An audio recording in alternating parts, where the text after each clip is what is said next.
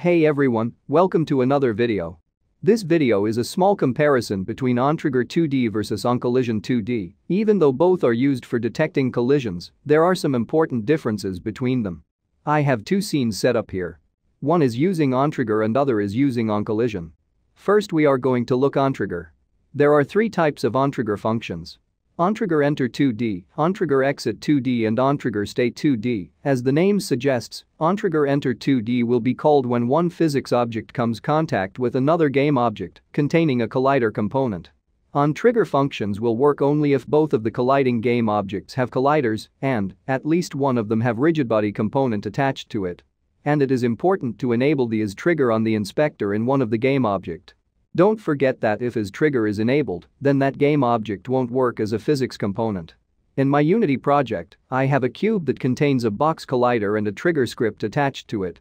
In the script, I have a rigid body RB, and I am adding a force to the cube when I hit the space bar.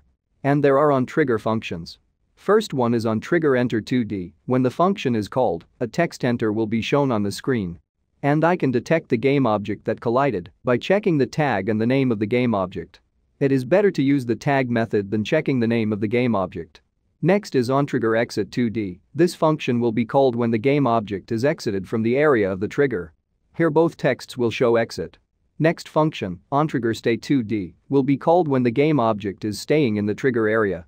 And I have enabled isTrigger for my trigger area game object. Let's hit play and see what happens. So now when the cube enters the area and you can see the tag and name is detected, and enter and stay functions are also called. So when the game object goes out of trigger area, exit functions are called.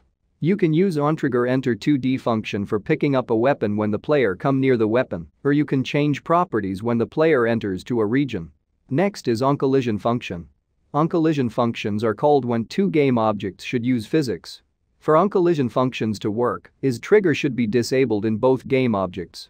In the script you can see, just like the trigger script, I am adding a force to the cube while hitting the space bar.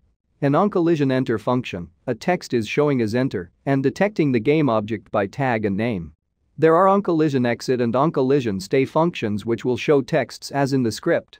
When hit play, oncollisionenter function is called when game objects come in contact and colliding game object is detected by its tag and name.